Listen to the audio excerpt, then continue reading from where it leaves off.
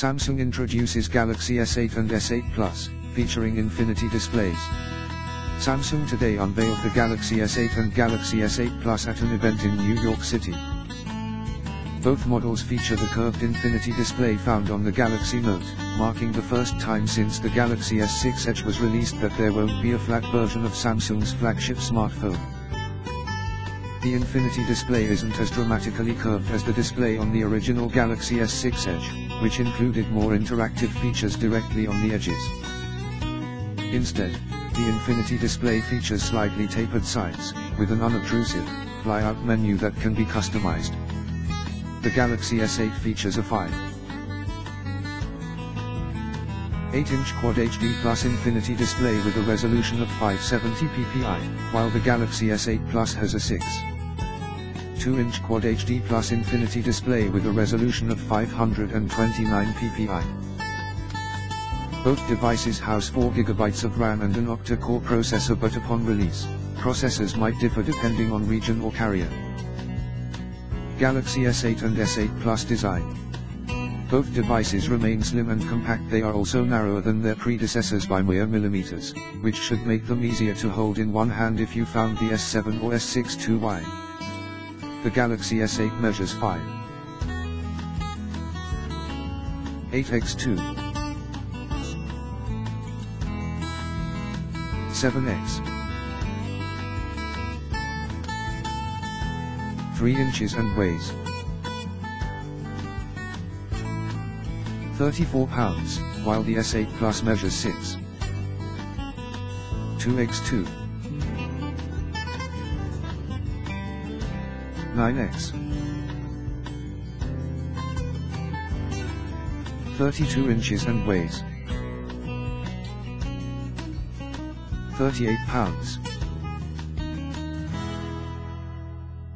Another big change to the standard display is the lack of a physical home button to make room for a larger display.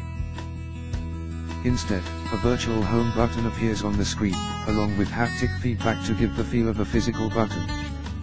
Both devices feature a headphone jack, expandable storage, USB Type-C charging, and are water and dust resistant. Other features of the Galaxy S8 and S8 Plus. The rear-facing 12-megapixel camera on both the S8 and S8 Plus remains mostly the same, except Samsung improved the autofocus for faster performance. The front-facing camera on the S8 and S8 Plus has been bumped from 5 megapixels to 8 megapixels. The 3,500 mAh battery in the S8 Plus is slightly smaller than the 3,600 mAh battery in the Galaxy S7 Edge, but a more efficient processor is expected to compensate for any discrepancies in battery life. The Galaxy S8 will feature a 3,000 mAh battery, the same as the Galaxy S7. Security. Without a physical home button, the fingerprint scanner is relegated to the back of the device, next to the camera. But if you find the location awkward, Samsung also includes facial recognition in the front-facing camera. Samsung Knox will allow for more security configurations. For example, you can choose to unlock your smartphone one way and protect other apps and data using another security option. Businesses that opt for the Galaxy lineup will also get the AirVault configurations, an out-of-the-box experience, and the capability to deploy persistent settings across devices.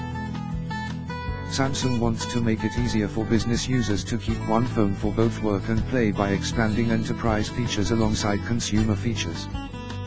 Bixby here to virtually assist you.